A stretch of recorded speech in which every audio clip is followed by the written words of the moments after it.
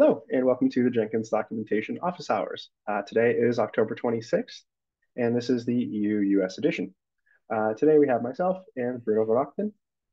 Welcome, and if anyone joins up, we'll welcome them in. So for the agenda, so as far as Google Summer of Code, that's been complete now.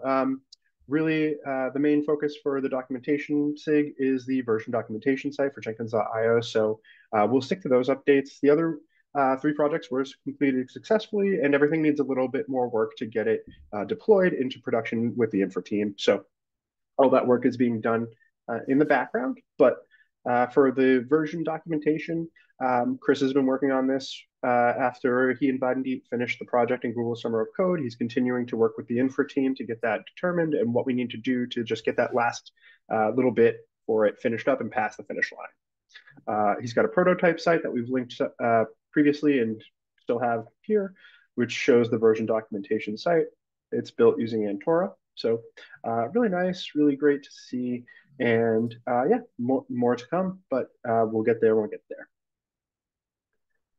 there. Next thing on the agenda is the blog post for the plugin health scores announcement that was written by Adrienne. And this was just published yesterday, but as part of the Google Summer of Code, the plugin health scoring project and adding probes to it.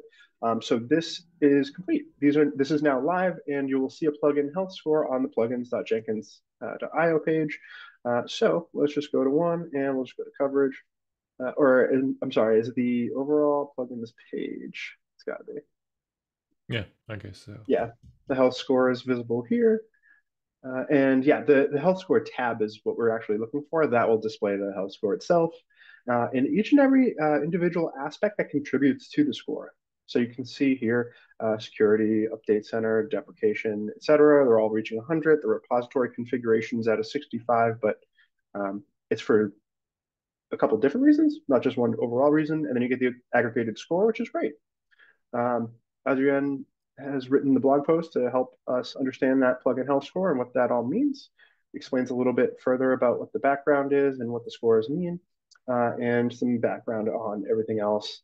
So really great to see, really lovely development. This has been ongoing for the past year or so. This was a project that started in Google Summer of Code 2022. So to see it finally released live on the page, really, really great to see that that progress and that completion. So the big thanks to Adrienne for all of his work, and the Google Summer of Code participants that helped get this along as well. None of this would be possible without the community. So wonderful. Thank you very much. As we've been saying for the last couple of weeks, Prototype.js has been removed as of Jenkins weekly version 2.426. This is going to be implemented in the November 15th LTS release, which will be 2.426.1. That is the baseline choice. That'll be releasing in a couple of weeks, and that prototype removal will be part of it, along with all the other updates and changes that have happened. And I've started compiling and reviewing the changelog entries so that we can get that changelog and upgrade guide added and available for review a little bit sooner than I have been able to in the last couple of releases, just to make sure there's plenty of time for review and any updates that might happen. For Hacktoberfest 2023, we are getting close to the end. It is the 31st is next Tuesday. So data to report between last week and this week. So we've had 832 total PRs created between the Jenkins CI and infra organizations, which is great. It's up from 653 last week. Total Hacktoberfest PRs created, so 340, which is another 80 since last week, which is great. 5 new contributors, which is fantastic. And then the total validated Hacktoberfest PRs. So out of those 340, we have 281, which is great. Again, up about 90 or so, and 18 more contributors, which is great. So we're just seeing those numbers increase despite there being a drop between last year, other previous years, and this year. It's a little bit lower. However, even though the spam rate there and the contribution is a little bit lower, this is a common theme across other projects. But the important part is we are seeing great work from these contributions. The important piece is the effort and the work and the experience that these folks are getting, as opposed to pure numbers. Obviously, more is better in this case, but If we're getting a 100% success rate from the 45% of contributors or whatever that number is, that's fantastic. So Hacktoberfest 2023 is going really well. There's plenty of reasons that there could be a dip in participation. Too many to go over. So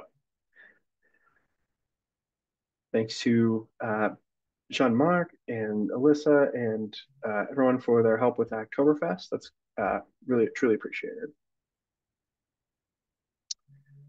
Documentation updates for the Debian packages. So this was something that was just done recently and was backported to make it sure that it is part of 2.414.3. But basically, we've updated the installation package instructions from using curl to wget. This was sparked by a discussion from a contributor who submitted a pull request saying, this isn't necessarily universal as we would like it to be. Maybe we should take a look at other options, something that might be defaulting within the installation. Granted, everyone's installation process and setup and environment could be very, very drastically different. The basics are there, but there are always little things. So it's an update that we're going to have there now. We'll see how it goes. Hopefully everything is okay. No one has any issues with it. But the process is the same there, so hopefully this doesn't hurt anyone's experience. We had the September newsletter published just last week. So thanks to all the SIG leaders that have provided updates and continue to share what we've been up to. It's really nice having a newsletter to look back on and share with the community as a whole and those outside of the community as well. Something that's more digestible and a little bit higher level to share all the success Jenkins has. The new one is in the writing, by the way, the October one. Yeah, we're getting to the end of October. The October newsletter is being populated now, and we'll be publishing that in early November. Hopefully next week or the week after. Yeah. So SIG meeting owners, please, if you don't have your section filled in yet, think of it. That is directed at me, and that's fine because No, I know not at all. Yeah, you're one of them, but frankly, I haven't done my part yet either, so yeah. I'm guilty. Everyone's a little guilty right now. It's okay. Yeah, no, the October edition will be coming soon enough, and like Bruno said, hopefully we can get it all taken care of so we can publish it next week. Where next week is November 1st, so came up out of nowhere. Anyway. Anything else on the newsletter or sorry, No. Bruno, anything else that we've gone over so far that I haven't given you a second to read? No, I may have a few words to say about Java 21 and 17 and so on, but yeah. Okay. Well, we're there. So perfect timing. The Java 11, 17, and 21 proposal has been turned into a Jenkins enhancement proposal. Thanks to Mark for submitting this. Everything we've discussed over the last handful of weeks is here, including all the documentation, images, diagrams, visual aids, etc., etc., etc. Everything is consolidated here. And what's great to see is that there are several different discussions happening within this JEP. So that's really fantastic to see. And we're getting a lot of different perspective, both from Jenkins higher level Jenkins users and contributors to others and everything in between. So this is really fantastic to see. A lot of the discussion is trying to determine how useful and how can we make sure that the notifications in the monitor is as useful as possible. There's a fine line between saying something way too early and getting ignored and saying something way too late and not having enough time to fix things. So there is a balance. We're working on that balance right now. The discussion is happening. And it's great to, like I said, it's great to see. So people like Tim Jacome, Daniel Beck, James Nord, Mark is commenting on a lot. Like these are the important questions and discussions to be having and getting multiple perspectives on how this may or may not be useful is invaluable. Yeah, we won't be able to make everyone happy. We'll have to take a decision in the end. But this discussion is really helpful because we can hear about all the different people having different thoughts about that. And I even saw earlier today in the mailing list, I guess, somebody saying that, oh, your proposal is pretty nice, but I don't think you're right when you say that we'll have a Tamarin release every 2 years for the LTS and so on. So I may have misunderstood, but the discussion was kind of interesting because Mark then gave a link and an excerpt from Tamarin that said that yes, we'll have an LTS every 2 years or something like that. So don't you be afraid. You won't have to use Oracle JDK just because we say that we would switch from an older version of JDK to a newer one every 2 years or so. But yes, lots of things are bubbling these days Mhm. around JDK 21 and the future of Jenkins with other LTS JDK. I love seeing that. The community is very much alive. Definitely. And yeah, and I think referring to the thread that you had mentioned in the developer thread or the developer mailing list rather, so my understanding was they were worried that what happens if something is no longer supported and there's no one to Yeah. take it over and manage it after that fact. And Mark's response was, like you said, he provided a link, some insight, and some reassurance that that's not going to be the case with this stuff, which is really fantastic to have that kind of just like I said, reassurance of that sort of thing. Um, and I like the fact that different types of users are commenting. Like Daniel Beck is part of the Hmm. security team, so he's looking at it from a security perspective or from a perspective of someone who deals with that end of things. James is a developer, so he's looking at it from how does this help my development. Tim Jacome, also a developer, looking at it from how does this help my development. This is the kind of these are the kind of things that we need to have discussions around. Because, like you said, Bruno, we can't please everyone, but we can come to a No. consensus and make a decision that does support the most people we can, or that is the best decision for Jenkins as a project going forward. There are Hmm. ways to determine that part, and that's what this is about.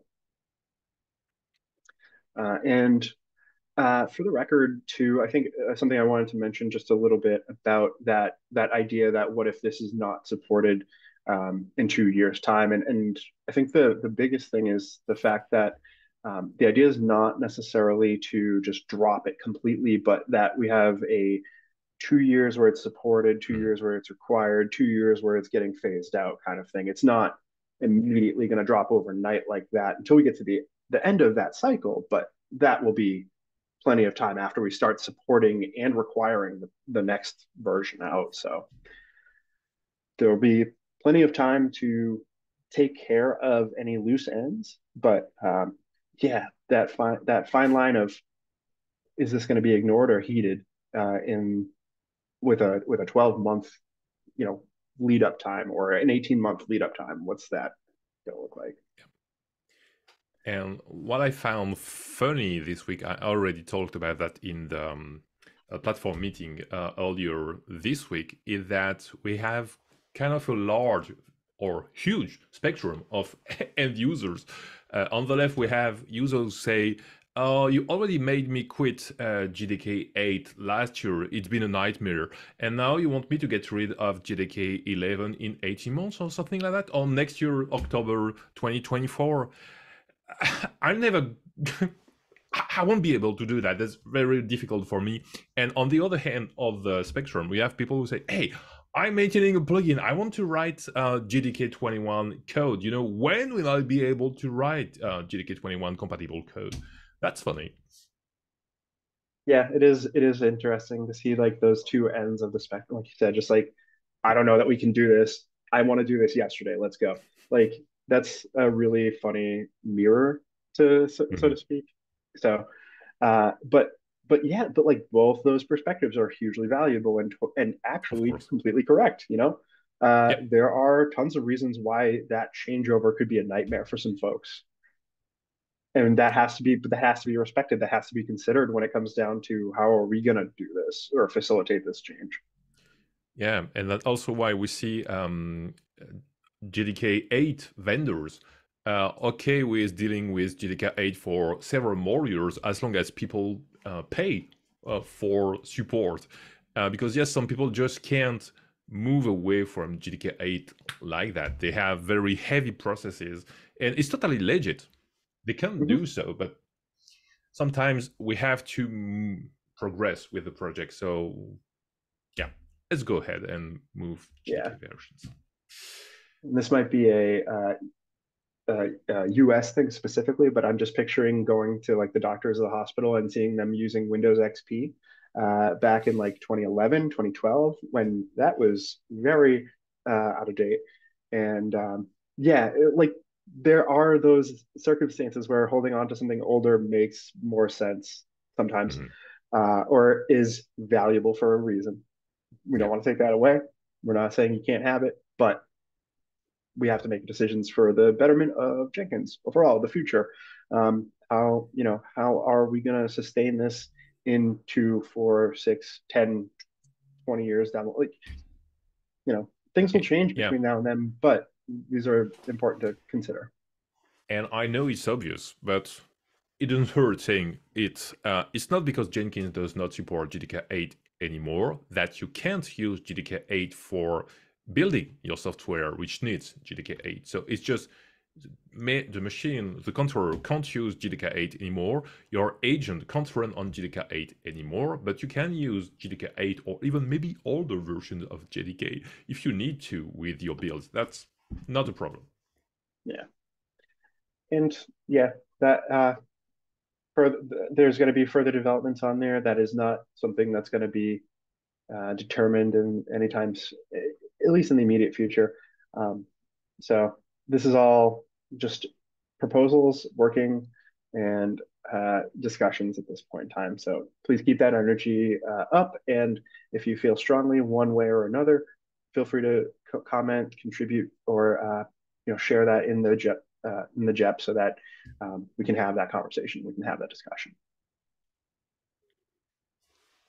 Uh, So last thing on the agenda, as far as discussion goes, is the update CLI discussion that we've been having the last couple of weeks. Before we start Yes. that, just really So quickly, sorry, go ahead, Bruno. it's yeah, it may need a few tweaks here and there. What I was hoping for is the community discussing the utility of this. Is it needed? Is it a good idea? Or is it a bad idea? We'll see. So it could be merged as is, but I don't know. I would like to get some more reviews just in case. And then I know I have some other draft PRs, which will be follow ups for this one because we can ameliorate that. Mhm. So no hurry.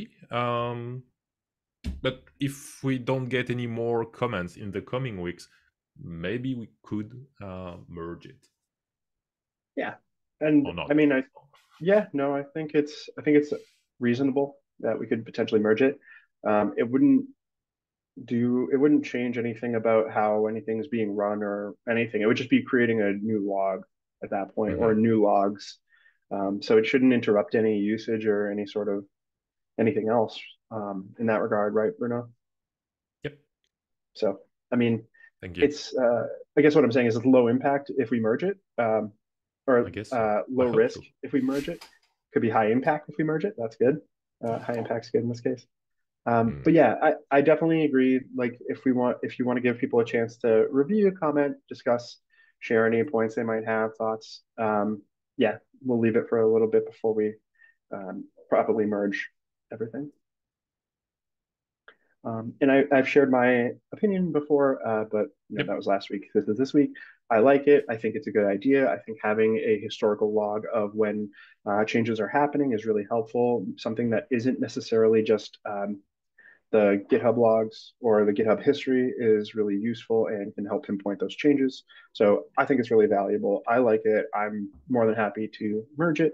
I should probably comment on this in the actual pull request so that I can be a voice of reason here too. So Yeah. I'll do Thank you, that Kevin. after we wrap up here. But yeah, still available, still there. Nothing has been merged as of yet. So Mhm. yeah, thank you very much, Bruno, and thank you for the work Thank you, you've been Kevin. doing with the update CLI overall. That's been really great to see. Just a little pull requests coming in here and there to update things. Like that's really nice. And I think it's just really cool to see that go from like not existing to you just putting it together and having it be there. Yeah. Yeah, really neat. Thank you, Kevin. Except it makes more work for you, but it I keeps the mean, documentation up to date. yeah, but it also does the work that I would have to do to go through a review, find that, and then Oh, update it. yeah. It just does the updating for Much me. better this way. Yeah. So I can just review and approve or mark in a review and approve. And it's actually probably a lot easier. So thank you very much. You're welcome. Uh, and the last note on the agenda here is Doc's office hours Asia, I think, are canceled for this evening. I don't have the event on the calendar. Hmm. Let's just make sure here and see if it was removed from the Jenkins calendar. Oh, it is still Oh, there. So it could still be happening. Mark wasn't exactly sure last time we spoke and last time we were yeah. here, so it may or may not happen. If you decide you want to show up, feel free, but Mark may not be hosting that this evening. So, words to the wise. If no one shows up and if it's not happening, it is canceled for this week. It was just.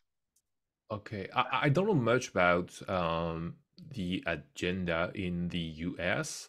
Mhm. I even don't know if the term is correct, but do you have any coming bank holidays or Thanksgiving that would happen on a Thursday or Friday morning for the next weeks? What a great call out, Bruno, because I'm pretty sure November 23rd or November 30th is Thanksgiving. I forget exactly. But that is a few weeks away. So Yeah. um, And outside of that, I don't know about bank okay. holidays in for Asia though. Mm. Uh, oh, we And I also think are. okay, US will change time on the 5th of November. So next week meeting won't change, but the week after, the time may change depending where you live. Which it looks like it does change. Where that is, yeah. So that might be so not next week, like you said, but the week after. We move over to I forget whether daylight savings time ends or starts. I don't care. It's annoying, and yeah, but Yeah. that's happening. Yes, and Uh, it will happen sooner in Europe. So next week for EU folks, mhm. I don't know if it will be earlier or later, but that won't be the same time anymore. Yeah, yeah. The time frames are gonna change, but um, for the EU US docs office hours, it'll just be moved back and moved earlier an hour. Okay. I don't know how that will fall for the Asia docs office hours. So We'll see. yeah, yeah. Also, I just remembered since we have a few minutes before we wrap up Yeah. today, Jenkins governance board and the officer Oh, elections yeah. are currently open. So the nomination period closes tomorrow, October 27th. If you have a nomination, please, please, please go to the voter registration group and submit that nomination. Voter registration itself is open until November 5th, so you still have some more time to register to vote. But there's going to be uh, there's a group to sign up for. You'll join here instead of leave. And then you'll be eligible to vote. And there's a blog post that Alexander Brandes had submitted that goes through the timeframes and just the explanation of how to go about doing the voting, nomination, etc. So yeah, so nomination of candidates is over tomorrow at the stroke of midnight, and voters registration is open for another week after that. Last time I checked, we only have one candidate for each open position. Hmm. So if that is still the case after tomorrow, there may or may not be a voting process. If we don't have two candidates to vote for, we can't really vote for that. So it may reflect this past election cycle where we had only one candidate for each Hmm. position and they were by default granted that position. So If you'd like to see the democratic process in action, please submit any nominations you have before the end of the day tomorrow. Otherwise, we'll see. But yeah, no, outside of that, everything's going swimmingly for the process. It's just we would love people to voice their opinions or suggest anything if they have it. And to vote, you just have to have contributed to Jenkins in some way, shape, or form prior to September 1st, 2023. Any sort of contribution. Doesn't have to be a pull request, could be helping in the forums, could be doing events and organizing social gatherings, giving talks. There's a plethora of ways to contribute to Jenkins. So as long as you've done any one of those things, you're part of the community and you should and can vote. All right, so that covers everything I had on the agenda for today. Bruno, anything else you want to talk about before we wrap up? No, thank you, Kevin. Okay, sounds good. So then we'll go ahead and stop the recording in just a moment. The video will be available in about 24 to 48 hours. And yeah, until next week, take care, stay safe, and yeah, have fun with all your Jenkins doings.